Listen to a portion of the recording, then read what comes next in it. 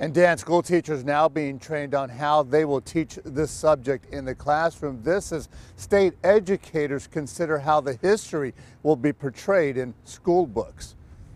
Come next school year, students will get a history lesson on the evolution, the struggles, and the contributions of the gay, lesbian, and transgender community. I think now that our history books are like outdated and we don't have like enough information about stuff going on in our modern day era, I totally can agree they should add that to new history books in the future.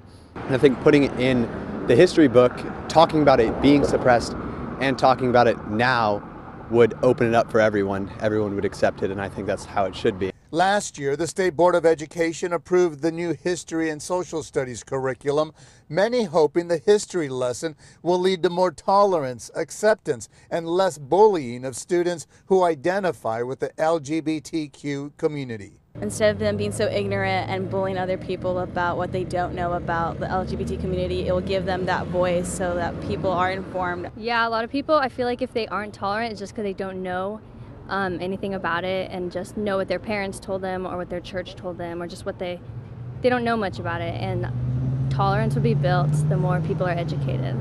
At the state capitol Thursday, educators heard comments on how the history of the LGBT community should play out in textbooks.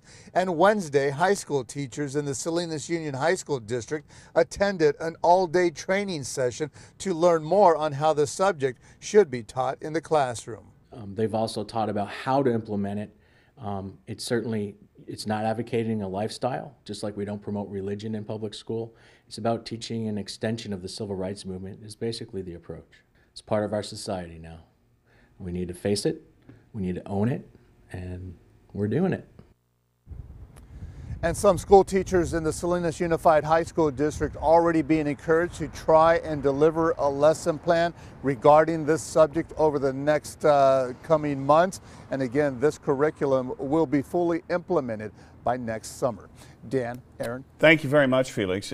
It was 2011 when Governor Brown signed into law the Fair Education Act. That requires instruction on the contributions of minority groups, including the LGBT community.